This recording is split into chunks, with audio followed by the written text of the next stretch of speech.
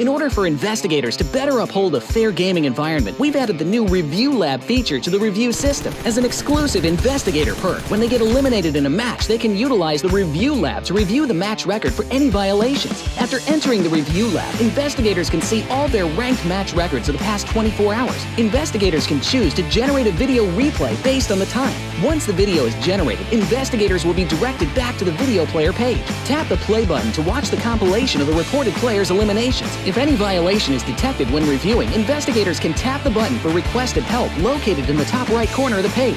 In the pop-up window, select the violations that the player is being reported for. After submitting, it will take 1 to 2 days for other investigators to review and reach a verdict, and for the security team to verify. Investigators can enter the Review Lab again to view the results. Besides the Review Lab, we've also improved other security aspects. We've added a progress bar pointer feature, which includes 4 types of pointers: start of clip, end of clip, elimination, and suspicious behavior. These pointers will appear on the progress bar to assist investigators in locating the exact timestamp and increase their efficiency. Moreover, we'll also be adding new review tips that show up when pausing a video review, which provide helpful hints and information for coming to a verdict.